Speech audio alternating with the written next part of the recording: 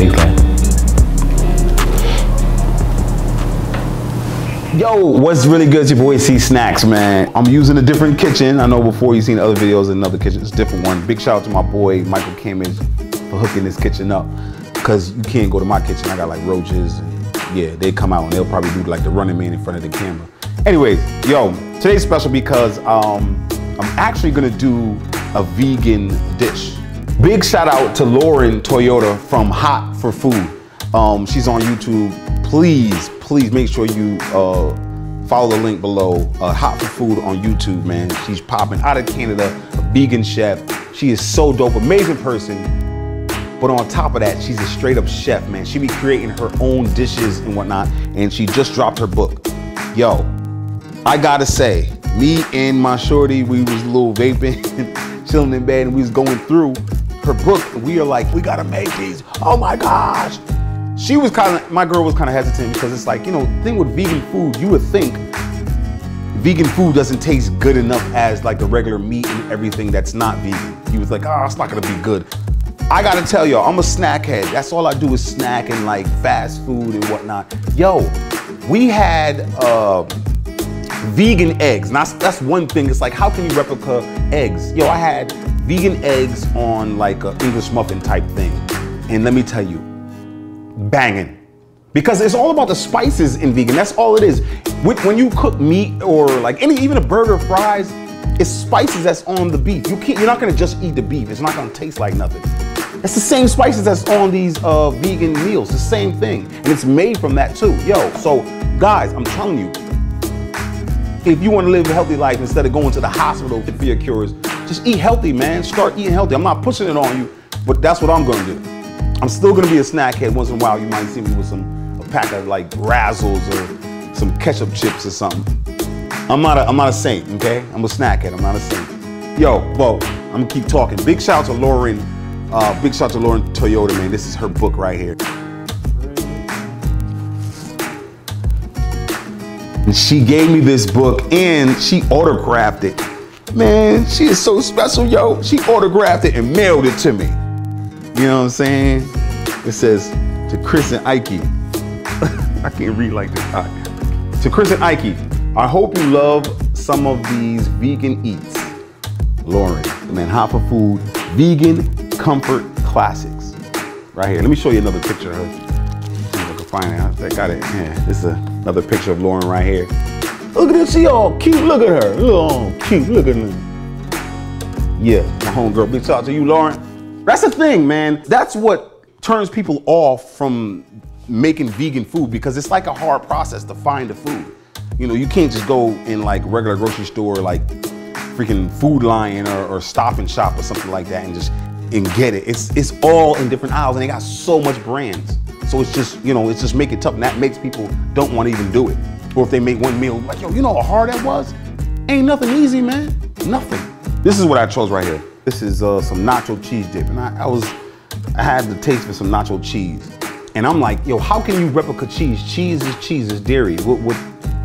You can do that. I didn't know that, but you could do that. Look at this. This is not cheese right here. You could just look at it, but like, how is this not cheese, man? Yo, it ain't. It almost kind of looked like vodka sauce a little bit. Nah, vodka sauce is like orange. But listen here. This isn't hard to do, and your boy csnacks was like, yo, pick this one. This is what I'm gonna do. I was already in the mood for some nacho cheese and some dip. So, boom. This is the ingredients right here that I got. I think I got everything. So the prep time for this is 20 minutes and the cook time is 10 minutes. That's 30 minutes right there. At first, you need 1 cup peeled cube potato. Got my potato right here. I'm gonna chop it up with a knife. Boom, I got that. A half cup of peeled diced carrot. Got the carrot.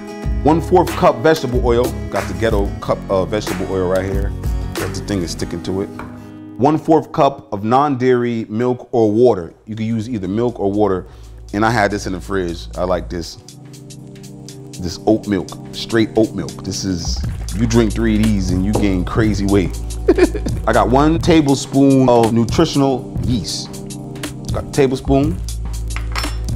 And this is the, come on, man, get off of the oil, man. Yo, man, y'all gotta break it up, break it up, break it up. Y'all can't be fighting around here, man. Break it up. Got the yeast. You know, this already looked like a party starter right here. What else? 1.5 teaspoon of arrowroot flour. This is the arrowroot flour right here. Boom. 1 teaspoon of garlic powder. This is like sea salt, garlic pepper right here. It's a little bit of garlic in there, you know. 1 teaspoon of onion powder. Got some sea salt. 2 teaspoons of freshly squeezed lemon juice. Bam. 6 pickled jalapeno slice or for the taste, plus 3 teaspoons of brine. So you could just use this because the brine is really in the bottom of this right now in the jar. You can get the can or the jar. You just chop it up and pour it here. So you pour the brine. It's like the juices and the spices all up inside the chips and the spices and the spices. Did I say spices? It's the spices. And then a tablespoon of tomato paste. I'm just gonna use some ketchup. This is from the hood right here, man. You know what I mean? Big shout out to Annie's Organic. All right, man, that's it. That's all the ingredients right now for the nacho cheese. But I gotta kind of break it down what I gotta do. Bring the pot to like a boil and you gotta put the potato inside, the potato and the carrot until fork tender. So once you put it in there at the boiling water, I'm probably gonna turn it back on again until it's like tender and soft, which you could stick it with a fork. Drain the vegetable and immediately place in a high power blender. Got the blender right here, baby. Show off the brand. Vitamax. Where we at? Vitamax. Got the cooked potato. Did you mean Vitamix? I mean, that's what I didn't say that. I didn't say, you know, Vitamax. But like, listen, Vitamax. This is Vitamix and Vitamax. They cousins. Man, this is the cousin. This is like a lower brand than.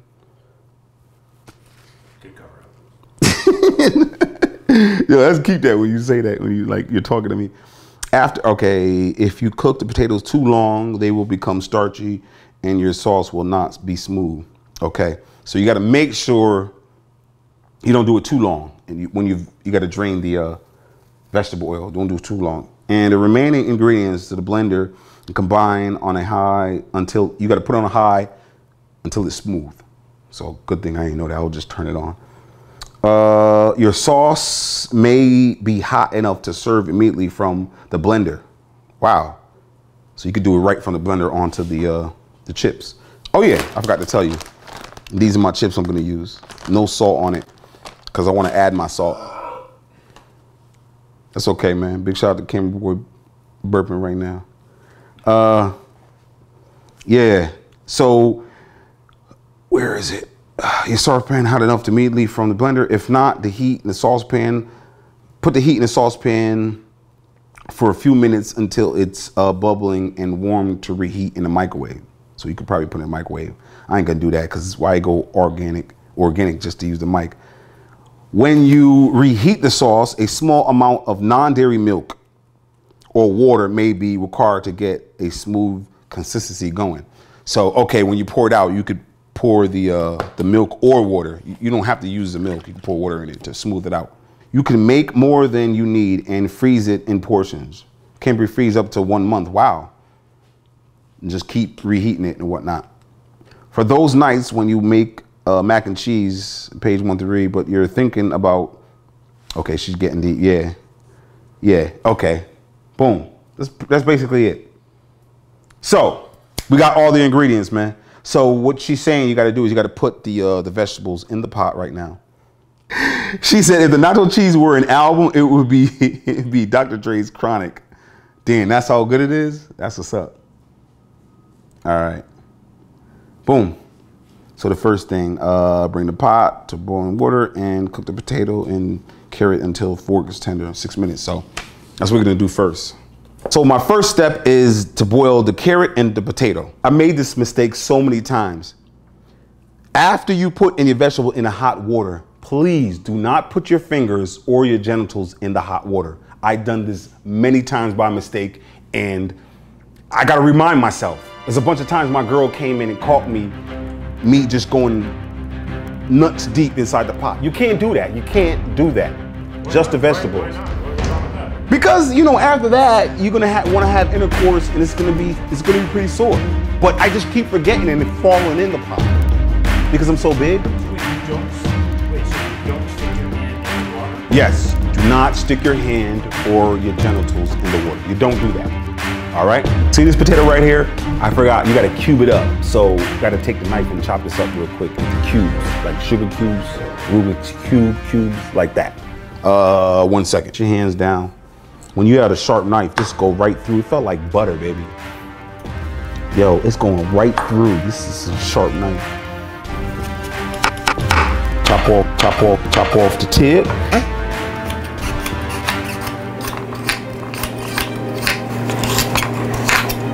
So this orange and the red ketchup makes orange. That's so great. All right, that's it, guys.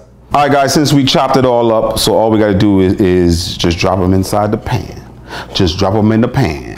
Hey, just drop them in the pan. Well, just drop them in the pan. Drop them in the pan, yo. Drop them in the pan. Don't make it spill on your hand because you gonna jump to Japan. Yeah, jump to Japan. Oh, okay. I don't think you're supposed to be doing it like that. You could probably just put it in a better way than this, but.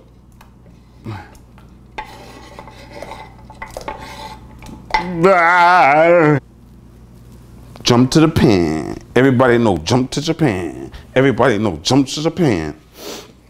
So guys, after when this is done, and it comes nice and tender, like fork ready tender, you put this immediately inside the blender. Then you add the other ingredients on top of it inside the measuring cup and pour into right after. Boom, boom, boom, boom. So you got to put this in there and blend it first so it could be smooth, nice and ready. And then, so what we're gonna do is I should get these ready. Like the 1 cup of peeled cube tomatoes, you got that, dice. You gotta probably start with the vegetable oil, cup of vegetable oil. Damn, I wonder if you could pour all that in the blender first or after. She said after. Damn, I wish we all had like little individual measuring cups so it could be ready. Let's go. Guys, right now I am testing and checking the potato. Yep, if it's fork ready, the fork went right through it, so easy. And the carrot as well. See, it went right in it real easy. I'm just gonna drain it right now in the inside the sink. So guys, follow me over to the sink, guys.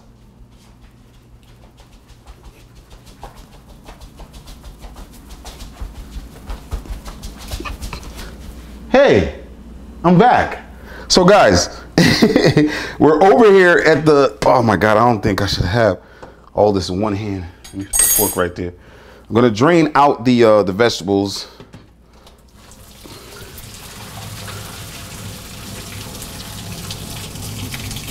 Ooh, that's hot. Oh yeah, that's hotter. Boom. Make sure you turn off the stove because you be leaning on it like this and woo, let me tell you something. All right, boom. She said immediately put it inside the blender. Shoot. First, you gotta figure out how to open it. Like that. Guys, so the next step is, she said to put this immediately inside the blender. Put it inside the blender. Blend it, and then you follow it with the other ingredients. First, you gotta make sure when you got a high-end blender, you know how to work it. I don't know how to work it.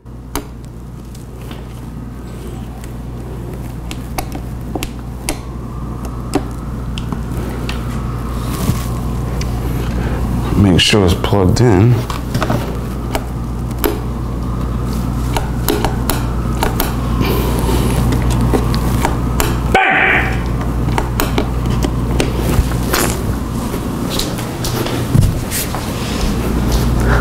I don't understand it. It's plugged in, but I can't do it. What? I have a suggestion. What's that? I think usually with something like this, if you actually turn the power switch on, it will work. But which one is the power switch? So just where it says on and off. Start and stop? Mm-hmm. But if you turn the blender on, like you actually power it on, it will work. Oh, okay. So what's these numbers for? So like right there where it says on and off. Oh, I didn't see that. Oh, okay. So So now this is on. You just, oh God. Anyways, like I said, this ain't my place, yo. So a 1/4 cup of vegetable oil. 1/2 teaspoon of that good. 1.5 teaspoon of that sugar booger. Bam. And I said bam. Bam and then bam. 1 teaspoon of garlic powder and 1 teaspoon of onion powder. I'm just gonna put 1 instead of 1.5. I know y'all like, yo, what is this food doing, man? That's what it's supposed to be, man. This is my first cooking, like, nah, this ain't really. This is my first cooking video from scratch, so it's 1.5 of this teaspoon. 1.5 of this right here. What is this? This is the garlic seasoning or powder. Lemon juice. 2.5 teaspoons.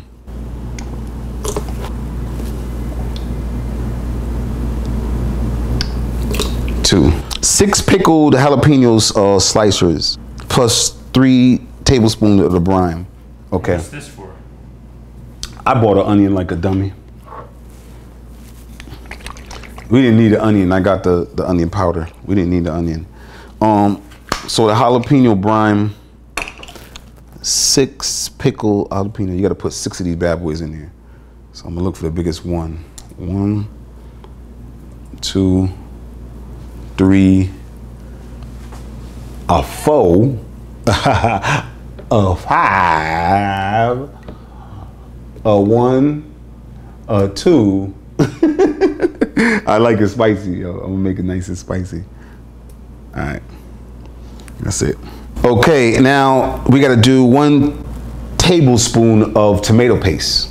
So guys, I'm using some ketchup. That's why I had the ketchup instead of the tomato paste, because I don't got a can opener. So stupid. So we're using that. 3 tablespoons. So you're gonna get ghetto with it. It's like a 1, a 2, a 3. I'm all messing up. Lauren, I'm sorry. I'm going way beyond what you was telling me to do. Cause I don't be listening. So last but not least, we're gonna add the milk. 1/4 of a cup of milk. Let me do it right here, man. Yo, is this old?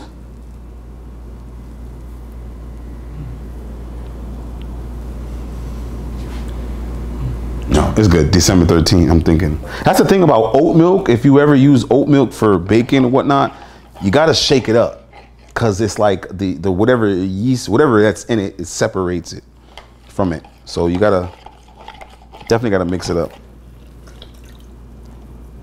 Let's get the top back on. You sure you don't want to leave the top off, Chris? Wouldn't that be like sort of go with the theme of today of like being completely disastrous? You want me to film it and go flying off like, whoa. That's it, kids.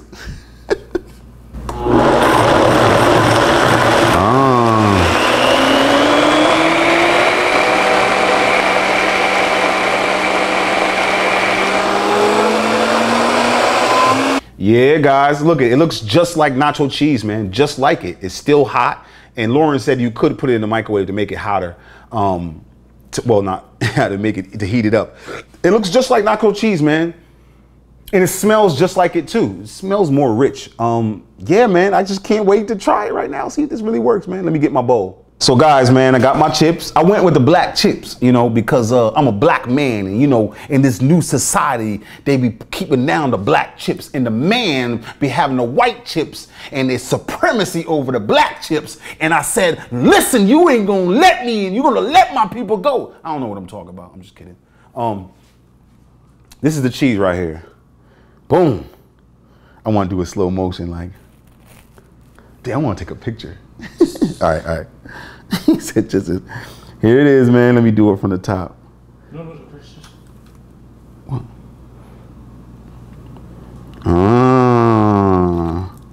Yo, son. Damn. Straight vegan, baby. This is it.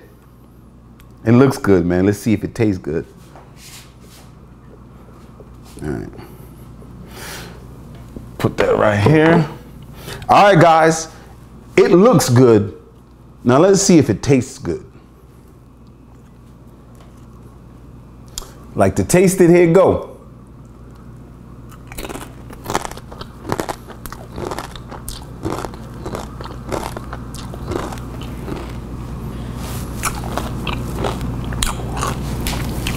God damn it, Lauren. This right here is banging.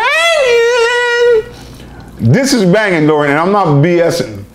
Because I put a lot of jalapeno in there. Yo, it tastes just like, it's not as thick as like the nacho cheese. It's not thick like that, but it gives you the same feeling because all it is spices inside the cheese. That's what you taste with the cheese. Yo, this is good because I use mad more jalapeno peppers in there and a lot more ketchup. Yo, this right here is banging, B. Yo, and almost, because it's not thick like cheese, it probably, I could have used a little bit more potato or carrots. Yo, wow. That heavy spice from the jalapeno, man, really take it up crazy another level. So if you like it spicy, add more jalapenos, like a lot in there if you want. Yo, I could taste I taste like the onions in there, and I could taste the carrots a lot in it, but it's good. Yo, I'm banging. I'm telling you, man, I'm liking the other side, guys. I'm liking the other side.